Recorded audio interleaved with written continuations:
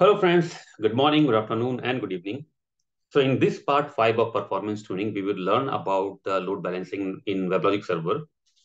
I had a discussion with a lot of engineers about the load balancing, specifically in Weblogic, okay? And most of them, they were confused about the load balancing when we talk about the different kind of sessions and different kind of requests that has been received by the Weblogic server. Okay, like for example, we have the HTTP request and then we have the RMI request as well. And then many of the engineers are not very sure what exactly is RMI. So they are aware about the HTTP request, okay, but they are confused about the RMI and how does RMI kind of a request get load balance in our WebLogic, specifically when we use different web servers in front of WebLogic. And then apart from that, we use the cluster in the WebLogic as well. So what exactly happening there? We are using the web server as a load balancer. It is doing the load balancing of the applications. And again, inside the web server, we have the cluster WebLogic server. We have the cluster as well. So is it mean that we are doing the load balancing at two level, or what is the difference of the load balancing at web server level and the load balancing at cluster level?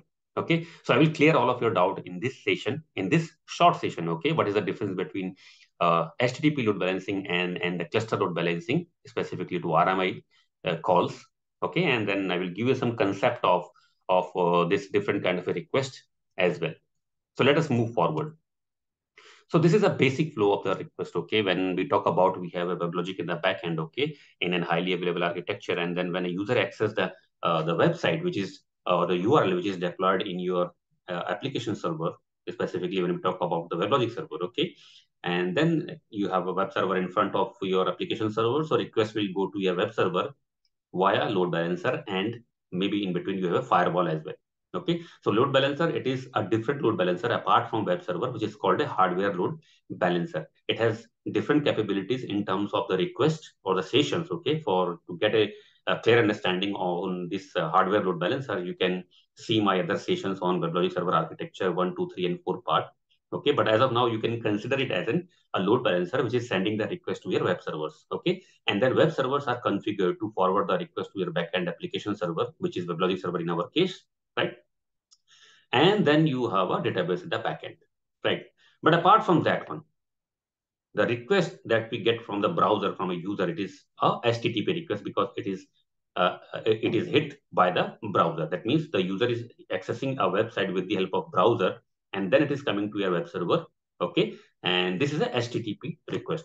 But what apart from other that a lot of applications are also there, right? A lot of Java applications are also there, or maybe the Java clients are there. They are directly invoking your applications in the WebLogic server, right? So that they are not going through the HTTP call. That means they are not using the browser. When we talk about it is an application, okay? So applications or clients are not going to use their browser, okay? They can directly call to your WebLogic server for the different kind of executions of your code objects or the method which is deployed in your WebLogic server business logic.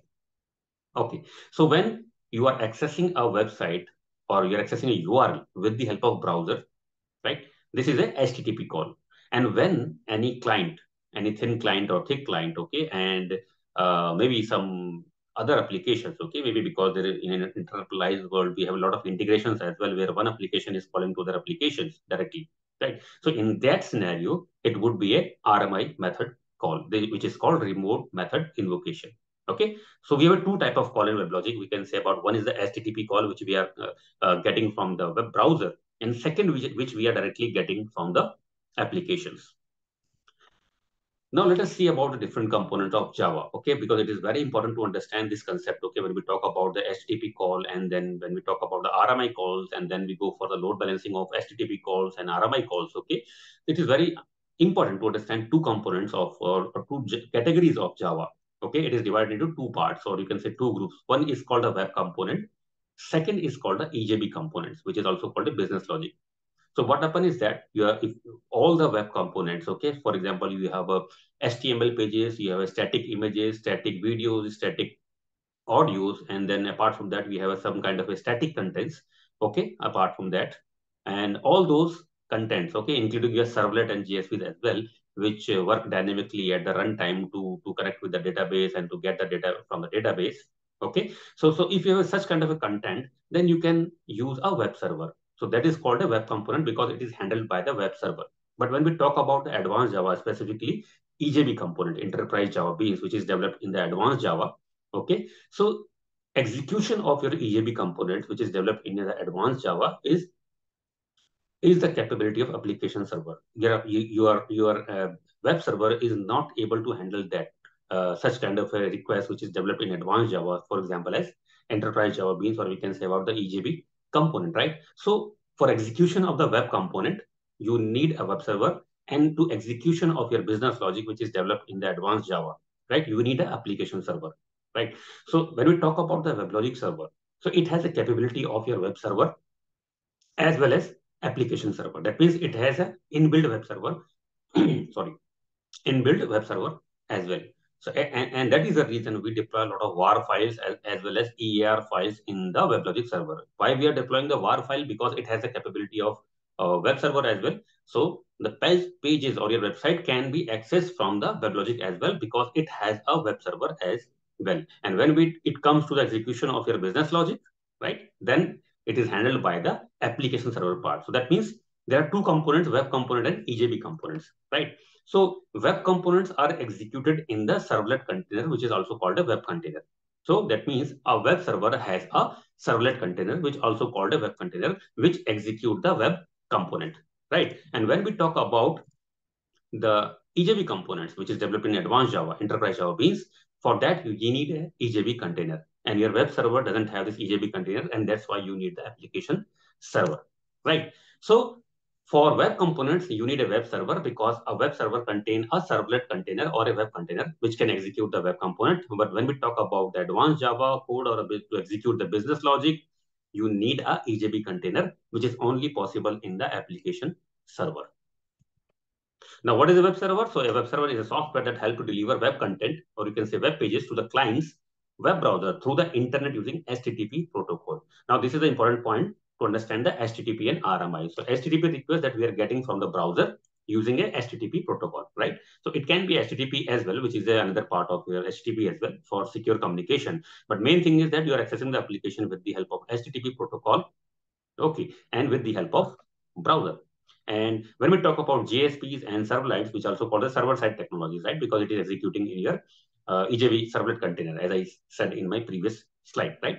And so a servlet, it is a technology which is used to develop web applications in Java. So servlets are just simple like a small Java code, right? That is used specifically designed for building your web applications, okay? And the headings that you are seeing, JSPs and servlets, server technologies, cannot be executed on a HTTP server, right? This is a bit wrong statement. It has to be, can be executed on a HTTP server. So correct it, please. JSPs, servlets, server-side technologies can be executed on HTTP server, but cannot be executed on WebLogic server. I'm sorry, it can be executed on WebLogic server as well, because it has a capability of web server as well. But the statement would be that JSPs and servlet can be executed on HTTP server, because that is the only capability of a web server to execute the servlets. And servlets are Java classes executed on the server side, are used to generate dynamic web pages, right? So servlets are just like a small Java code that you design for to get a certain kind of a dynamic functionalities, like to design a certain pages, which at the runtime can connect with your database and then fetch some data from the database and then show you on the website in the front of you. Okay, and to deploy and run JSP servlets, a compatible web server with a servlet container required. So that means if you are going to use a JSP or servlets, for that you need a web server which will contain a web container, or you can say about the servlet container for the execution of your JSPs and servlets. So this would be the case in that case. A client is accessing the website which is deployed in your web server, and inside the web server you have a servlet container, right? And this servlet container will execute your servlets or JSPs, and then it will send requests back to you. So that means a web server contain a servlet container, which is also called a web container, for the execution on JSPs and servlets. Okay. And now when we talk about the application server, which is specifically designed for the execution of your business logic. Okay, so a web container implements the JSPs and servlet specifications of Java Enterprise Edition. However, there are more specifications with Java, mainly the EJB specification. So JSPs and servlet also part of the Java, because that is developed in Java, right? So, but the point is that if you are using the JSPs and servlets, then you can use web server. But if you need some more components of J2EE or Java Enterprise Edition, such like EJBs, for execution of your business logic, then servlet container would not be sufficient for that one. Okay, and for that you need a different capability that is called your servlet, not servlet, but that is called your EJB container. Okay, and instead you need a full application server, and application server contain an EJB container as well as servlet container, and implements all the required specifications of Java. So this is nothing but it is same that if you are going to execute your business logic which is developed in your EJBs, then you need a EJB container, which is only possible in an application server. Okay, so these are the examples of application servers like Oracle Weblogic Server, IBM WebSphere Application Server, JBoss from Red Hat, and then you have an open source version of that as well available in market. This is called Wildfly. Okay, there are a lot of other application servers as well. Now we have two type of call in applications, right? One is the HTTP call, which we are getting from the web browser with the help of HTTP protocol, right? This is the flow for that one. And second is called the RMI. So RMI stands for remote method invocation. So as I said that in RMI, a client can directly call to the application or methods or objects that is deployed in your WebLogic server, right? That means it is a mechanism that allow an object residing in one JVM to access, invoke an object running on another JVM. So when we talk about the RMI, it is a JVM to JVM call. That means a one application, that means your client application is running, which is a Java application, right? If it is a Java application, that means it is running on such certain JVM. Similarly, your destination application, which is running on WebLogic server, managed server, which is again running on your JVM, right?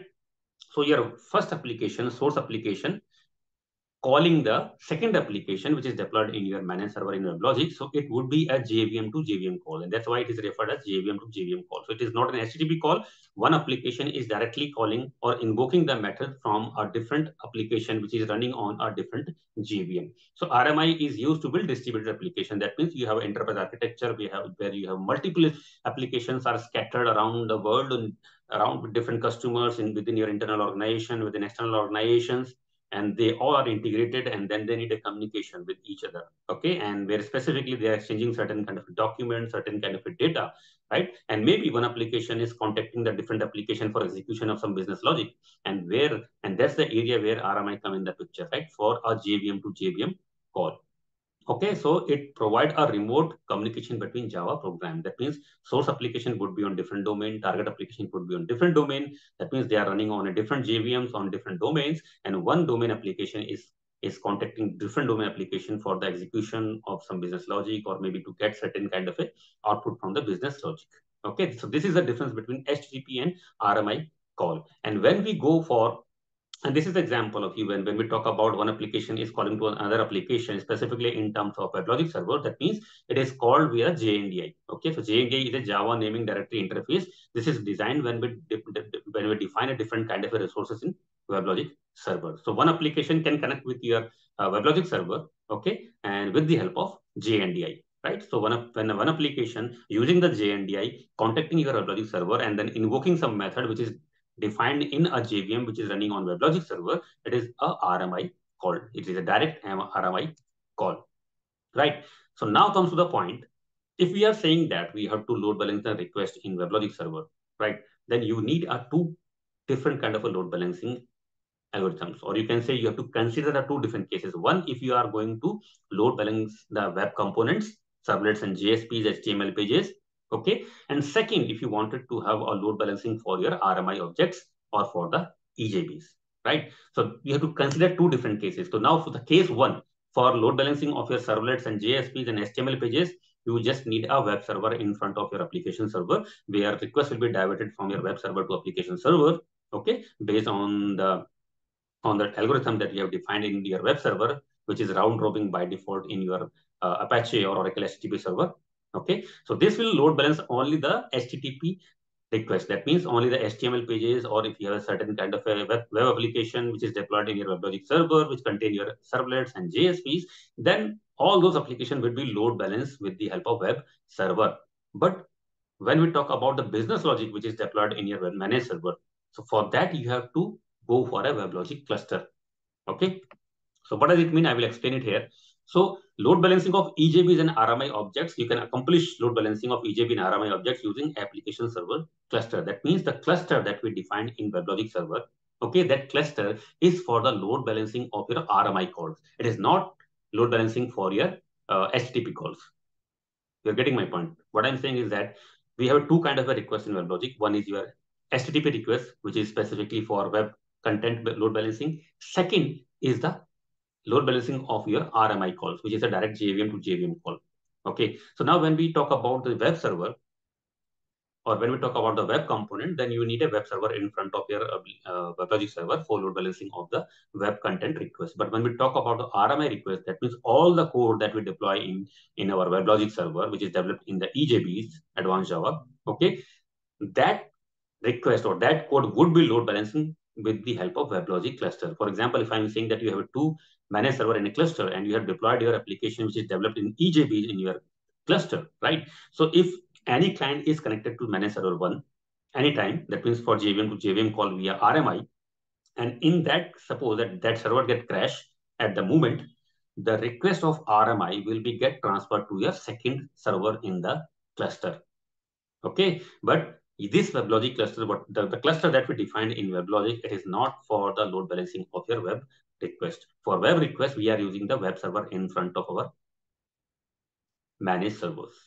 Okay, and this is the architecture of your web container and EJB container. So your web request will be handled by the web container of application server. And for that, we are using the web server in front of our application server. But when it is an EJB container, where you need where we have a RMI to RMI calls, for that WebLogic server cluster come in front of the picture. So words of wisdom, use a web server for web request, load balancing, and cluster for load balancing the code, your business code. Okay. So thanks for watching this video and stay tuned for a few more interesting videos.